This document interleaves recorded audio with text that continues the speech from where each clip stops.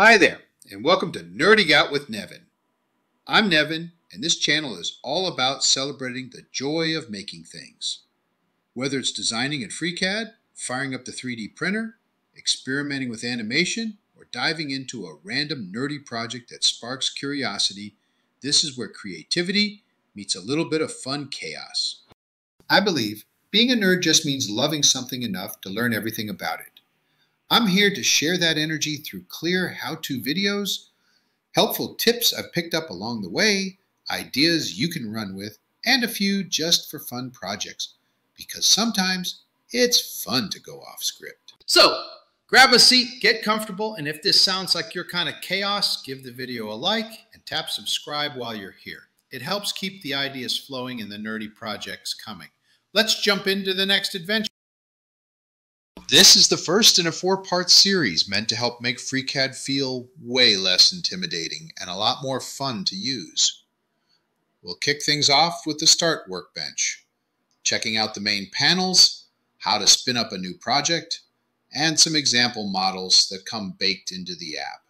Up next is Part 2, where we dive into the Sketcher Workbench. It pairs with part design like peanut butter and jelly. One lets you draw 2D shapes, the other turns them into 3D models using tools like the pad feature, which takes your sketch and pops it right off the screen. Part 3 keeps the momentum going with more Sketcher goodness and introduces the pocket tool. Think of it like the digital version of carving something out with a chisel, but way cleaner and with an undo button. It's perfect for cutting holes, grooves, and other features that give your models real depth and purpose. And then there's Part 4, the big finale. We'll play around with transformation tools that let you flip, copy, and pattern your features like a modeling wizard. Mirror, multi-transform, and a few other handy tricks all show up to help polish things off. We'll even walk through how to package it all up and get your model ready to print. Whether FreeCAD is totally new or just something you've been meaning to learn, this series is a great place to jump in. So grab a snack, maybe open the app, and if you're enjoying the vibe, tap that like button and think about subscribing. It helps the channel grow and keeps the nerdy goodness coming. So, what exactly is FreeCAD? It's a free, open source 3D modeling tool built for creating real parts with real precision. It isn't trying to be flashy like Blender. It's focused on engineering. Models are built using dimensions and constraint-based sketches, and everything stays editable, so designs can evolve without needing to start from scratch.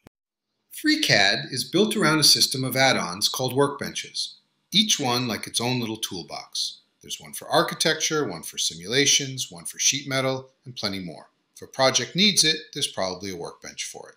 While FreeCAD comes with a whole buffet of workbenches, this series will stick with the ones built for parametric design, Sketcher, and part design. These are where things get precise, logical, and tweakable, making it easy to update models without starting over.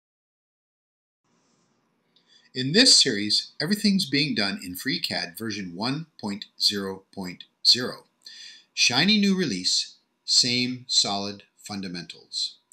Things have been kept mostly out of the box, but a few tweaks have been made to the ribbon layout to make things easier to demonstrate.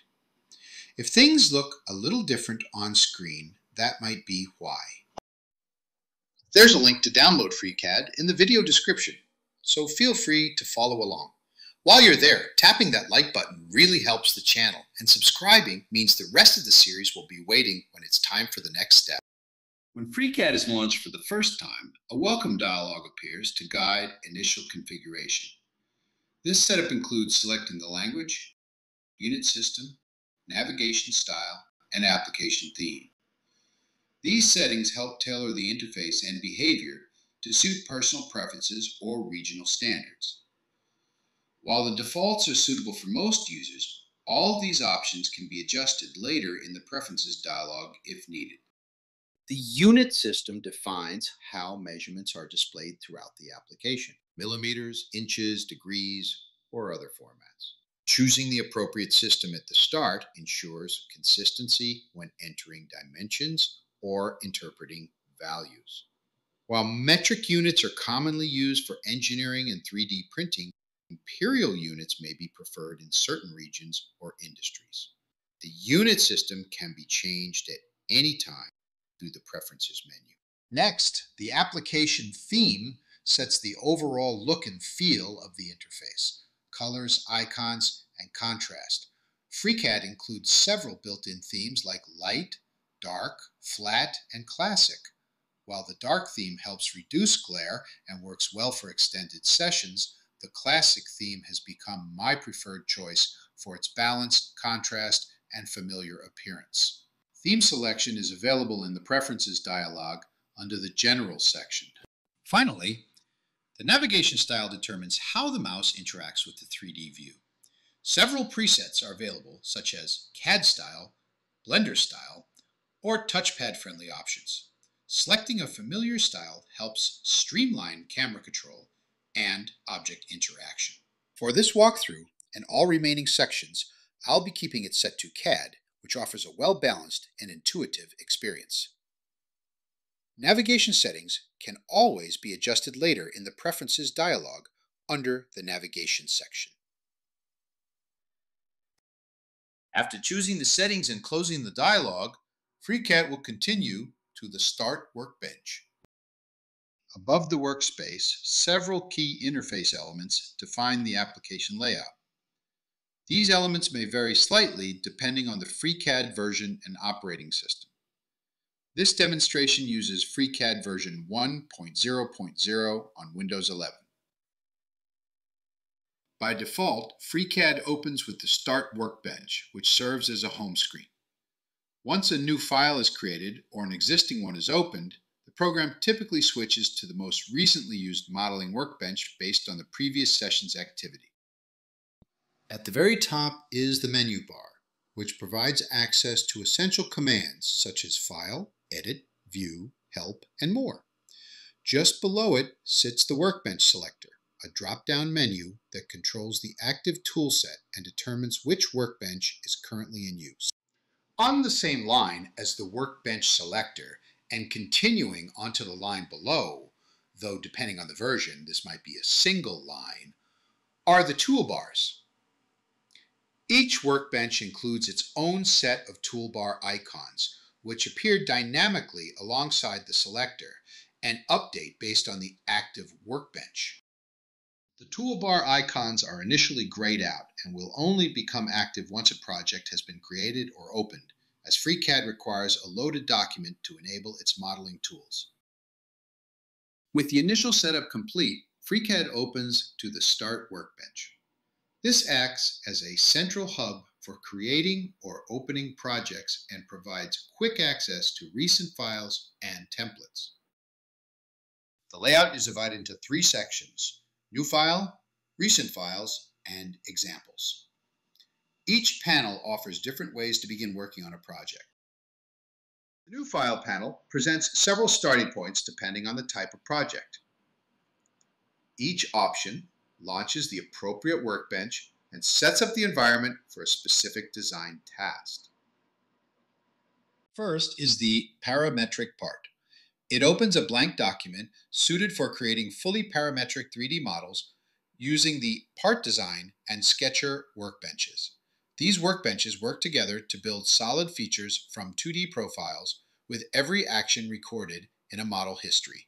This approach makes it easy to revise dimensions, constraints, or features at any time without starting over.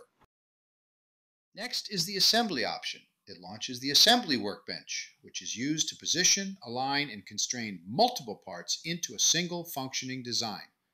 This is especially useful when working with projects that involve moving parts or modular components. The Assembly workbench provides tools to manage part relationships, define constraints between faces, and simulate mechanical interactions. To the right of the Assembly option, 2D Draft provides a starting point in the Draft workbench, ideal for line-based construction, annotations, and schematic layouts. It includes tools for creating precise 2D geometry that can be extruded into 3D shapes or used as reference guides. The BIM architecture option opens the BIM workbench, tailored for building information modeling. It includes specialized tools for creating architectural elements like walls, windows, floors, and columns, along with tools to define levels and manage construction phases. This workbench is particularly well suited for architects and engineers working on building scale projects. The last two entries, Empty File and Open File, offer flexible starting points. Empty File creates a blank document without a default workbench, giving full control over how the project begins. Open File launches a file dialog for selecting an existing project, which FreeCAD then opens in the appropriate workbench automatically. Located just below the New File panel, the Recent Files section displays a list of projects opened or saved in previous sessions. The default number shown is 4, but this can be adjusted in the Preferences dialog. Selecting an entry immediately opens the file in its appropriate workbench, making it easy to continue where work left off. Wrapping up the Start Workbench overview, the Examples panel at the bottom provides access to demonstration files bundled with FreeCAD. These files showcase a variety of modeling techniques and workbench-specific workflows. Opening an example is a useful way to explore how different tools are applied in real-world designs. The first example demonstrates the assembly workbench, showing how to combine multiple individual parts into a single structured model. It showcases key techniques such as creating constraints, positioning components, and managing relationships between parts. The following example focuses on the BIM workbench, illustrating techniques for architectural modeling. It includes structural components like walls, windows, and floors, and highlights tools for layout planning and section management. Continuing the tour, the engine block example demonstrates general modeling techniques using a fully parametric workflow. It emphasizes precise geometry creation, constraints management, and the importance of part relationships in designing mechanical components. The FIM example explores the finite element method workbench, which is used for performing structural analysis. It includes a basic model and demonstrates how to assign materials, generate a mesh, and apply boundary conditions. The simulation is then run, and the resulting stress patterns are reviewed. The final example highlights the part design workbench, building on concepts shown in the engine block model. It focuses specifically on creating a 3D model from a fully constrained 2D sketch, demonstrating key steps such as padding, pocketing, and refining the model using sequential features, emphasizing the power of parametric design. This example sets the stage for the next part of the series, which will provide a step-by-step guide to working in part design. While the Start Workbench and its panels provide a convenient visual way to begin projects, every action demonstrated in this walkthrough can also be performed through FreeCAD's menu system. Whether creating a new file, switching workbenches, or accessing specific tools, the menu bar offers direct access to all major functions. As familiarity with the interface increases, the menu system may become an efficient alternative, especially for repetitive tasks or when working without the start screen. This should provide a good overview on how to use FreeCAD. Thanks for watching. If you found this helpful, don't forget to subscribe and hit that thumbs up. It really helps support the channel. Stick around for more FreeCAD tips, tricks, and builds right here on Nerding Out with Nevin.